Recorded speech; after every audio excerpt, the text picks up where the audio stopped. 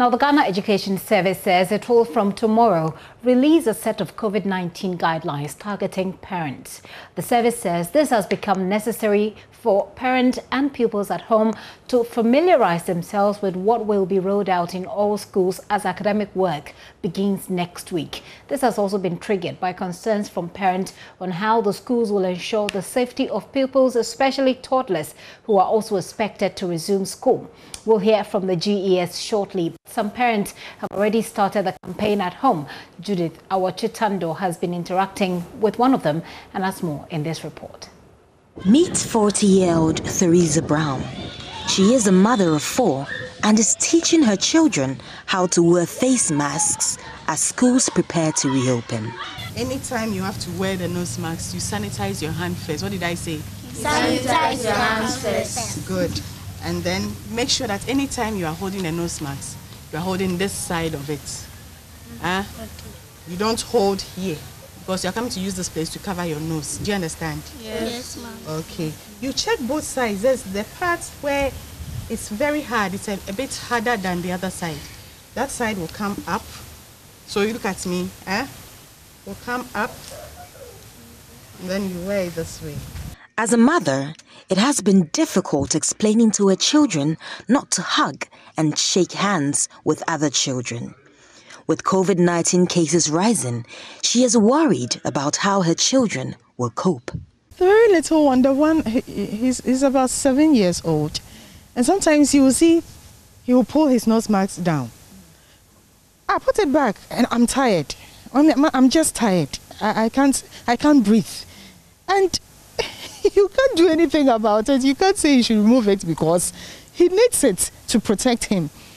And it's been difficult. It's been difficult trying to get them to come to the realization that this is the life now. This is the norm now. And things has to be done the right way. Mrs. Brown is encouraging other parents to take nutrition seriously to boost the immune system of their children. We are looking at even for them building their immune system, because when they go to school, they are not able to eat well. They will leave home very early in the morning, maybe take a little breakfast. And then when they are in school, they have to take their snack and they have to also take their lunch at school. For me, I prepare the food from the house. And so if the children are not able to eat it at school when it is cold, that will mean that they will go and come back and have not eaten lunch. Cold, because they can't eat. Immune system cannot be built. She admits the uncertainty of adhering to safety protocols and argues that it is more dependent on parents than teachers to ensure the safety of their children. Surety, no. I would also not say I'm afraid, because I am not the type who entertain fear. And so we would have to hope that things will go well and hope that parents will keep on, will not stop educating their children. The teachers can do just a little at school. So the burden is now on the parents to consistently do that. Learning to live with the virus appears challenging, but until many are vaccinated against the virus, the world would have to learn to deal with a new normal. Judith Awachitando for JoyNews. So something to do at home as well. The Deputy Director General of Management Services, Anthony Boateng, says parents should not worry as adequate measures are in place to ensure their safety. A lot of things will change because we are to keep social distancing.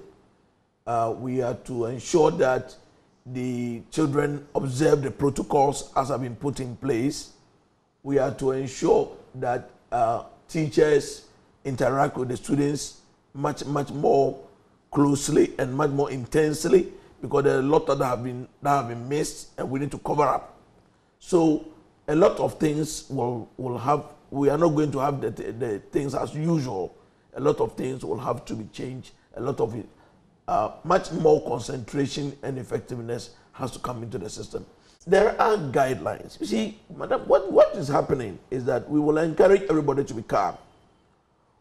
Like we did with the phase reopening, we provided guidelines for the schools and for that these guidelines are sent to the school authorities. Now, in the current exercise, which the one we are doing, as I speak to you, today is a Tuesday. Yes, sir. Right. By tomorrow, we will release the first set of guidelines that we are targeting parents so that they can liaise with their children whilst at home, help us educate them on some of the guidelines that they'll be going through in school so that the children will be much more familiar. Yeah. I'm sure you might have seen, we have just sent out a release to our schools. And we've asked that the first 8 weeks should be used to clear up those subjects, those topics that we have not been able to clear as a result of the closure. So we use the first 8 weeks to do all that mopping up. And then we will then build upon in their new class. You see, that is, if you look at the structure, we have a structure which aims at returning the schools to the normal academic calendar. So next year, for example, we will structure it in such a way that this year, the academic year will end around around October, November. Next year, hopefully, if we are still alive, it will end around August, September.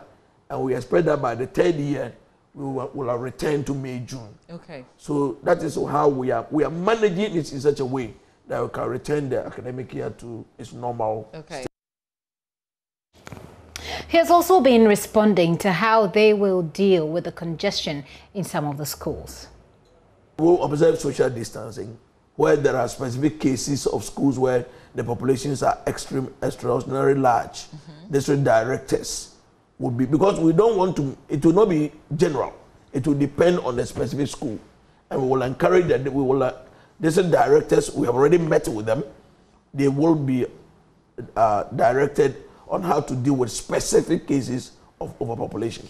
Okay, when you say how to deal with it, are there examples that you talked about that you want to share? So for instance, let's use this number of 60. Yes, you see, when there are 60 students in one class, it's too large, and in the environment in which we find ourselves. So, for example, what we have done is that we will try to see if there's nearby. One of the things, we have done some studies, and one of the things we have noted is the issue of school feeding. You go to a compound or you go to a community, and there are two schools. One school is on school feeding, the other is not. You find the school with school feeding overpopulated, while the other one, because many children drift towards those schools with the school feeding.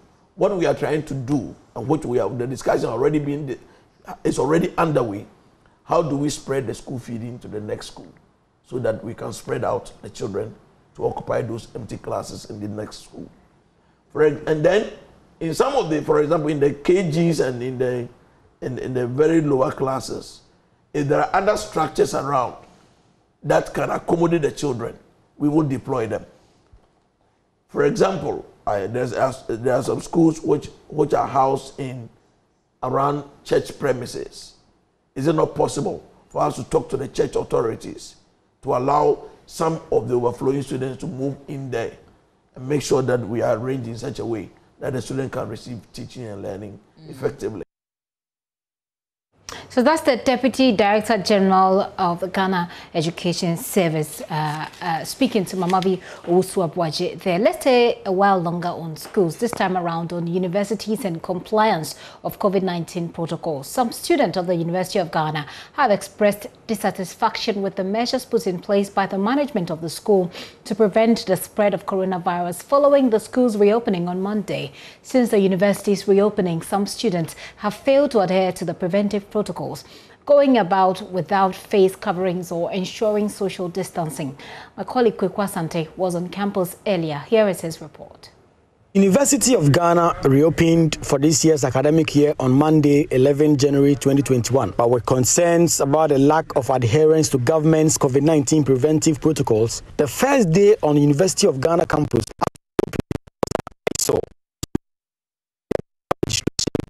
face coverings with very little or no social distancing. Today, the story was a bit different. most students were seen in their face coverings going through their residential and academic registration. Some students of the university are dissatisfied with the measures put in place by the school to limit the spread of the virus. I wasn't really, particular initiative. Bringing students for in a room where you realize that we have accommodation. Said that this accommodation deficit would only be solved only if you build hostels. And I think it's one of the most important things that the university people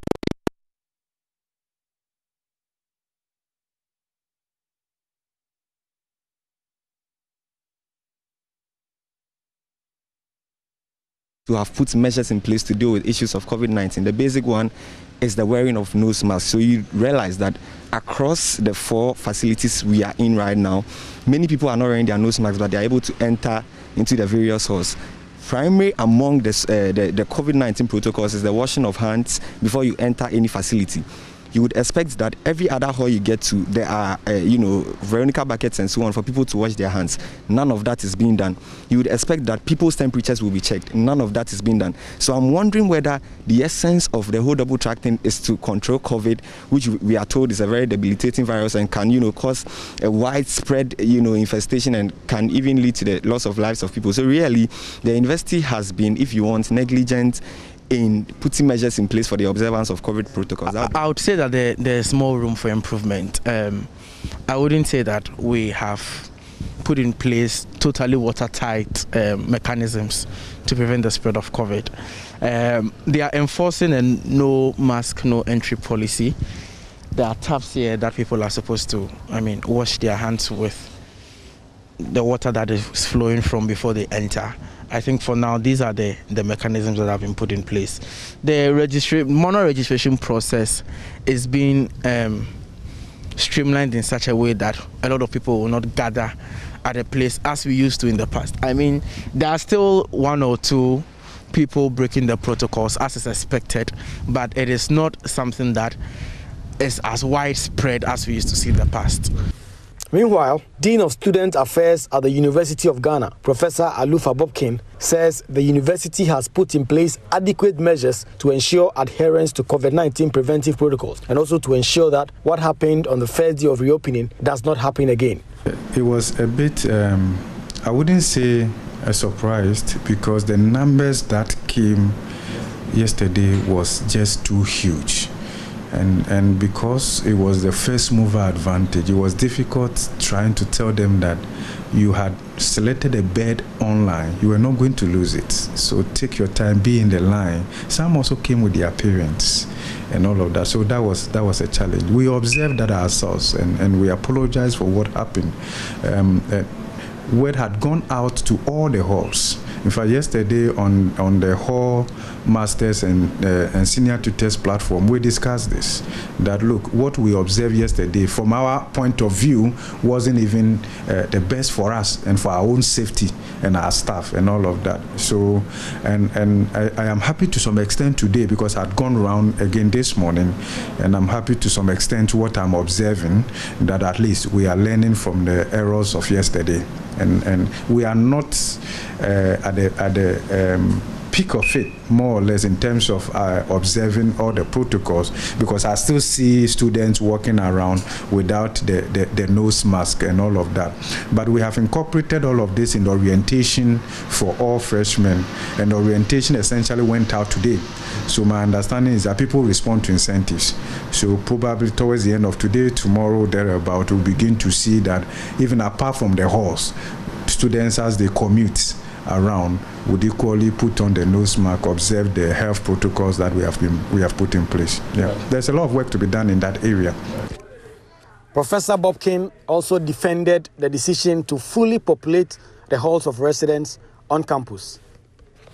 We did so also in line with health advice, that in the annexes where it's a bit spacious and airy, it's okay to put 4 in a room, but in the main halls it's 3 in a room. 2 outer, 1 inner. This is also based on advice from the University of Ghana Emergency Response Team, which advises the university holistically on this pandemic. So we are just working in line with the advice from health experts. Although the university will undertake a large part of its academic modules online, there are still concerns that with halls of residence and hostels populated fully, the risk of the spread of the virus may be high.